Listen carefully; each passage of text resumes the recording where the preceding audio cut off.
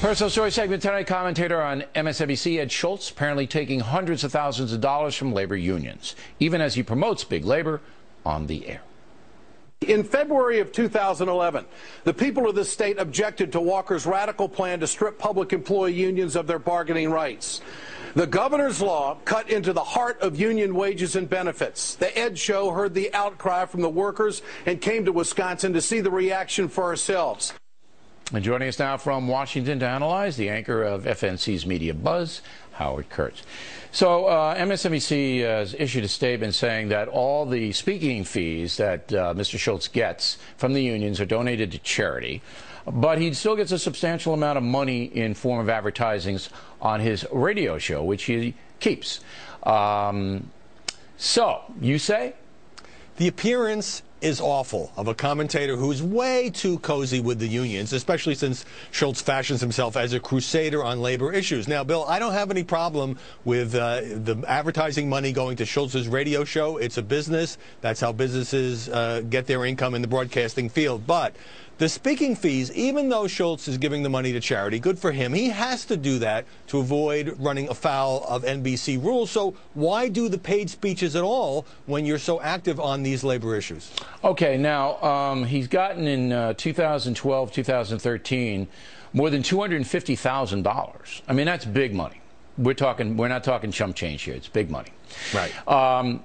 It seems to me that NBC News, I'm not sure what's happening over there, all right? Because the nightly news is run responsibly. I mean, you may disagree with their kind of liberal slant, but it's a responsible operation. The Today Show is responsible. I don't have any beef with the Today Show. They do what they've always done. Again, a little left tilt, but, you know, nothing egregious. But this cable network under the NBC News banner is just outrageous. We saw what Sharpton did last week.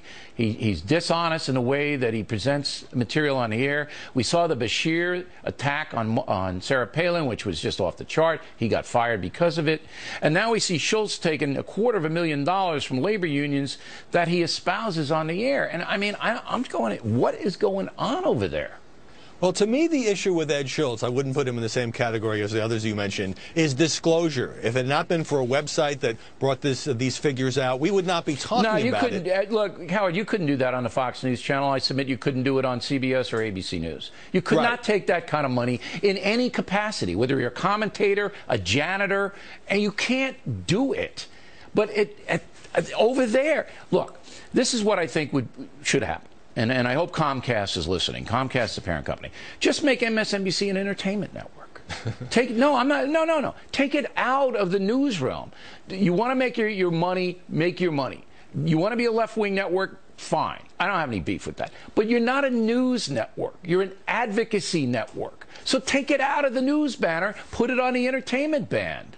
Well, look, let's be clear. A lot of people engage in advocacy on Fox News, but Fox News has a news division. Policy. MSNBC, excuse me, is 85% opinion, according to the Pew Research Center. So they don't have any reporters. What would be wrong with putting it under the NBC Entertainment banner? What? I think MSNBC benefits by association because when there is a big story, since it doesn't have its own reporters, you know, Pete Williams can come on, Brian Williams can come on, and it gets the sheen from NBC News. They can still come on if they're entertainment. I do entertainment venues all the time. Are you telling me if you were the president of NBC News that you would feel comfortable with this presentation, with all the things that are happening over there? Would you? Well, you know, MSNBC plays to its base. We saw that with the super softball. You're dodging my question. If you were the president, would you feel comfortable with all the stuff that's going on over there? Well, I certainly wouldn't feel comfortable with the kind of outrageous comments made by Martin Bashir and Alec Baldwin. But in terms of the opinion realm, there's no law against their people, you know, pandering to their base, playing to their base, I should say. When Chris Matthews does an interview with President Obama that's softball, not hardball, you know, we can be critical of it. The people who watch MSNBC probably like it. I wasn't critical. I don't care what he does. People have a right to watch what they want. If somebody want to watch Matthews do a softball interview, I don't have any beef with that. What I have a beef with, though, is that there are journalistic standards, but there aren't at that place. There aren't any. So just take it and make it an entertainment network. Last word. There are a few journalists who have shows on MSNBC who are privately embarrassed by how far left and some of the name-calling that goes on at MSNBC, and this is a problem for them because it does rub off on the NBC News brand. All right. Howard Kurtz, everybody. We come right back.